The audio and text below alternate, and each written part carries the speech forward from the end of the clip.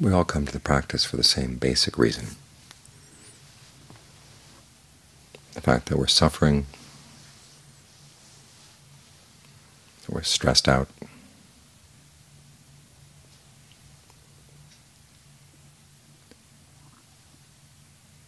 you want to be able to train the mind so that we don't have to suffer from these things.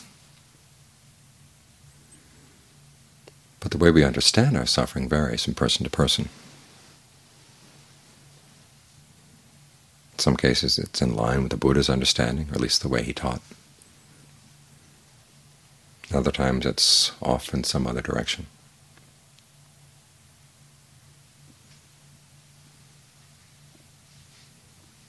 And if we look at our minds, we find often that different parts of the mind have different ideas. We come to a quiet place like this just to get away from all the chatter of other people, their views, their opinions, their idea of what's important.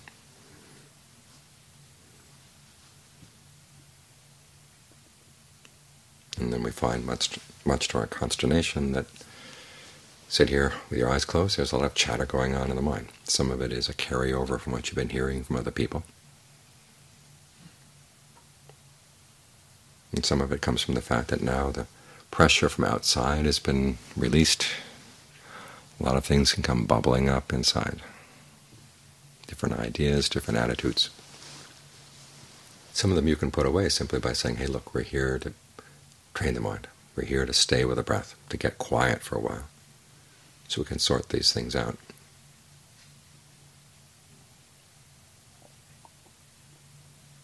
But others don't go away so easily. Those are the ones you have to question,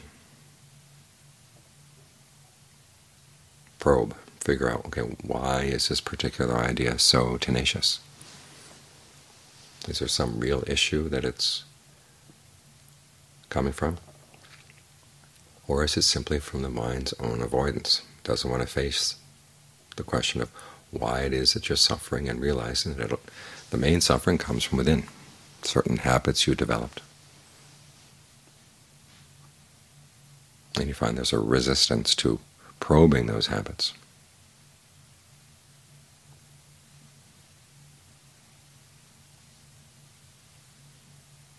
So if you find that the mind can settle down peacefully, go ahead, let it settle down. If it's not willing to settle down, you've got to ask, what's going on here? What am I assuming? Because after all, the Buddha asked you to bring a minimum of assumptions to the practice.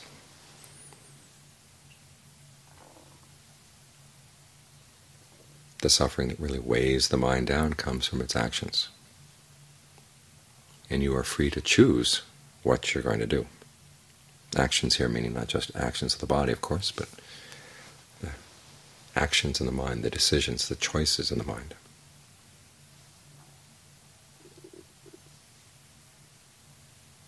And you have the freedom to change those. You're not totally determined. We're not machines that just have to suffer.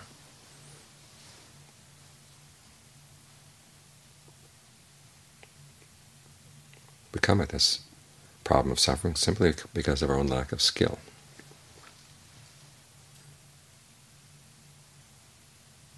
Sounds easy enough. If you're unskillful, just practice and practice until you become more and more skillful, but you find a resistance in certain parts. This is going to vary from person to person. But a willingness to question your assumptions is basic.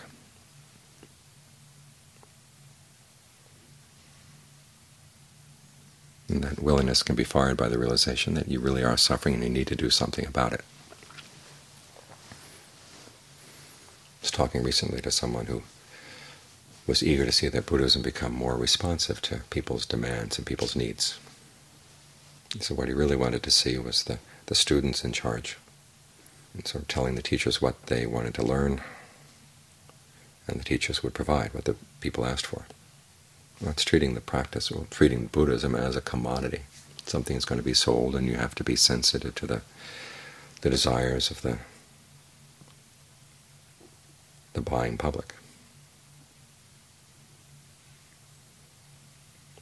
But the question is, who is that putting in charge? And we're not talking about people, we're talking about which attitudes, which ideas is that putting in charge. And sometimes they're good, honest attitudes, and sometimes there's something way off. And so it's this willingness to question yourself, the willingness to say, okay, I'm going to put in the effort and put some of my assumptions aside for the time being. That's how you really get to see your assumptions to begin with and to test them.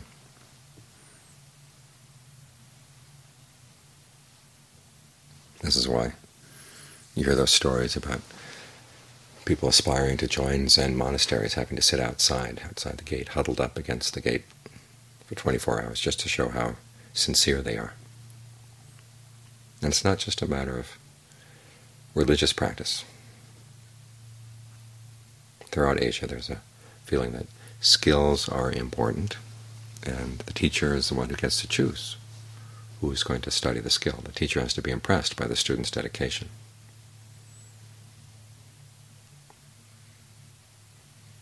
That's part of it, and also going through that experience, the student gets to ask him or herself, how much do I sincerely want to do this practice? I'm sure that when you're sitting huddled there against the gate for 24 hours, you get a lot of time to think, do I really want to do this? Is this crazy? It's kind of a rite of passage.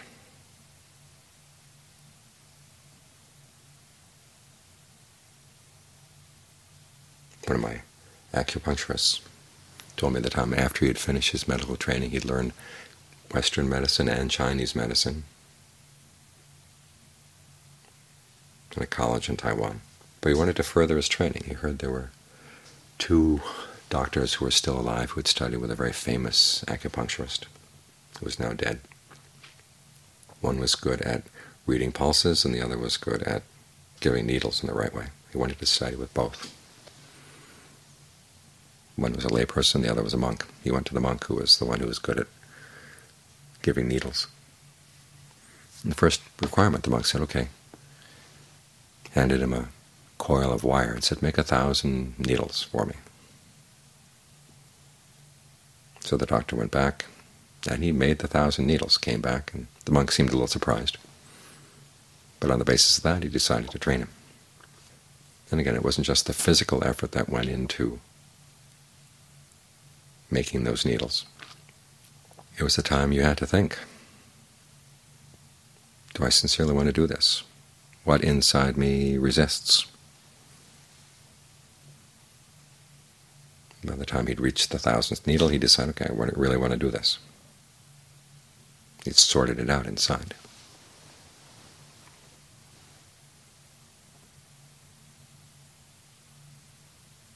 So an important part of the meditation is doing this sorting out inside you. We often find the meditation difficult when there is this battle going on in the mind. Part of the mind wants to think about something else, and part of the mind wants to do the practice. It's not simply a matter of just waiting for things to settle down, although sometimes they will.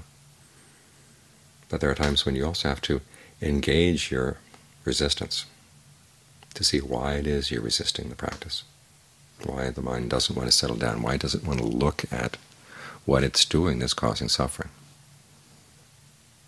Because often we'll find, as we get more and more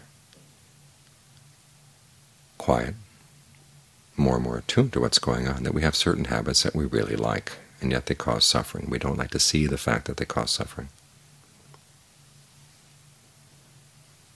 We really like our cravings. We really like our desires. We like our greed, aversion, and delusion.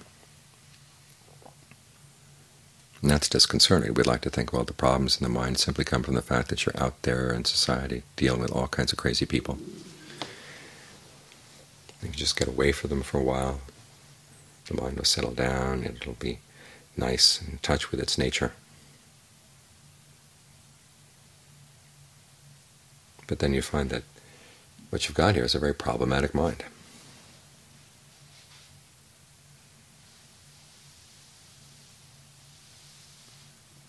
And the way to get around that, of course, is not to look at it as one mind. There are lots of minds in there. This is one of the reasons why the Buddha, when he was teaching, was not too specific about defining certain things, especially what things are. Like, what is your mind? He said, look at the activities. See where you have a choice. And if part of the mind tells you you don't have any choice, you have to do things a certain way, question that.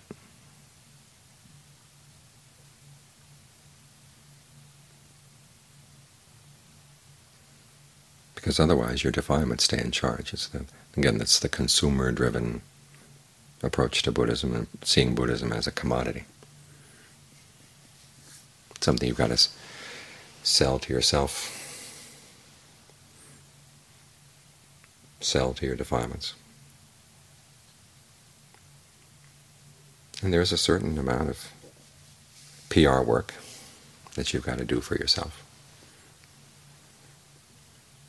But ultimately you've got to realize that there are certain things that are just true in and of themselves, and we have to bring our level of truth up to that, our level of honesty.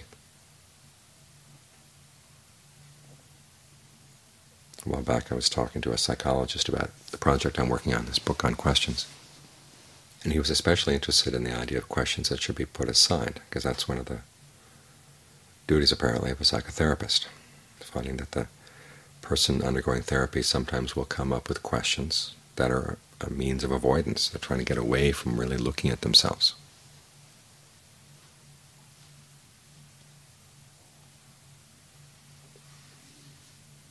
And so the therapist has to say, be very firm, you've got to put that particular question aside. You see the same in the Buddhist text. There was a monk came to see the Buddha one time and said, I'm not going to practice until I get your answer on these questions. And he went down the standard list of hot topics of the day. Is the universe eternal? Is it not eternal? Is it finite? Is it infinite? Is the soul the same thing as the body? Is it something different from the body? What happens to a person after awakening, after death?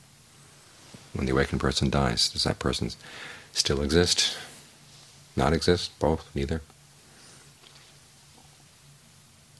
And the Buddha saw that for what it was. It's avoidance.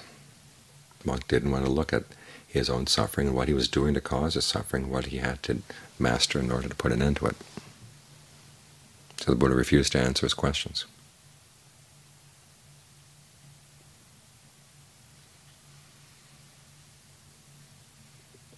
Because, as he said, the end of suffering doesn't depend on whether the world is eternal or not, or any of those other answers. It depends on your looking at your suffering and learning how to comprehend it. You see what's causing it, and you learn how to let go of the cause, and developing the qualities you need in order to do this skillfully. So you may find as you're sitting here, you've gone to all the trouble of coming here to meditate, to practice. You sit down, you find part of your mind balks, doesn't want to do it. You've got to question that. And don't just hope that it'll go away. Sometimes you can avoid it for a while, and sometimes it's wise to just put it aside for the time being, say, I'm not going to go there. I'm just going to do the practice. But there will come a point where it comes back.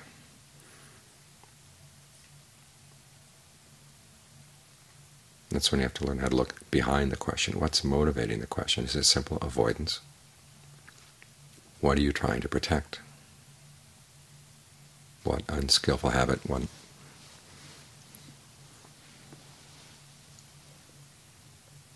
cherished way of doing things are you unwilling to look at?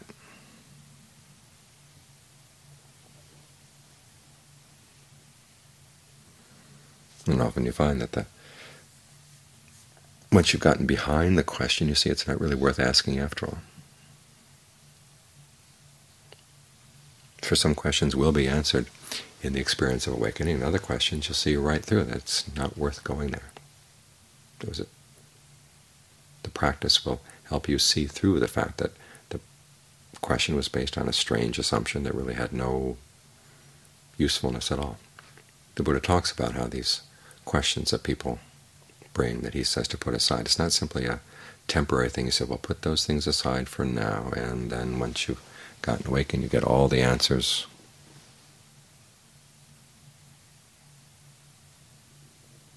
that you've ever wanted about these things. Well, you do get answers, but they're different answers. He does point out the fact that once someone is awakened, they look back at these questions and they have no interest in them at all. They realize that they were total distractions. and they were motivated by unskillful traits of mind. That's the part we don't like to see. It's not simply mere innocent diversions. They're subterfuges. The mind throwing up resistance. So you notice these things coming up in the practice. And if you find that you can simply put them aside for the time being, that's fine. But if they keep coming back, you've got to ask yourself, well, where is this coming from? And look for the motivation. The question is a kind of karma, the fact that you're asking that question or making this demand. And to understand the karma, you've got to look at the motivation.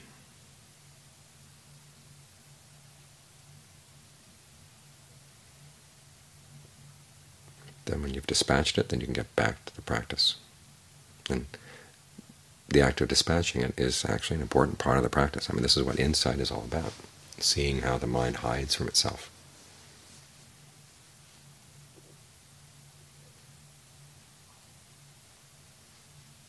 How it makes demands that really get in the way. As the Buddha explained to that monk, this is making these demands for those questions that he had. It's like someone who's been shot with an arrow, and he refuses to have the arrow removed until he's learned who shot the arrow and what feathers were used in the arrow, what kind of wood, who made the arrow. As the Buddha said, if you trace that down, you'll die first. And we're dying from our suffering. Even if we're not physically dying from our suffering, our goodness is dying. We find it harder and harder to do the skillful thing. So what we want to do is focus on getting the arrow out. Because once the arrow's out, then you don't care what kind of feather there was. The real problem is taken care of.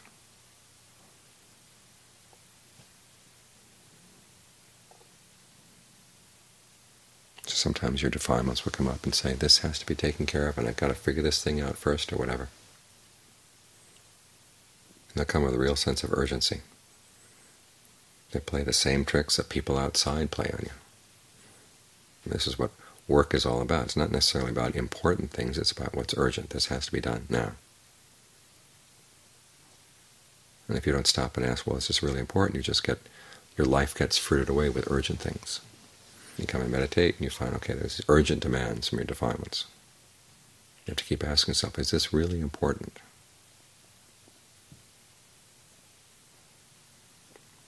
And when you learn how to make that distinction between urgent and important, you will have gone a far way on the path. And you have an important tool to keep going farther.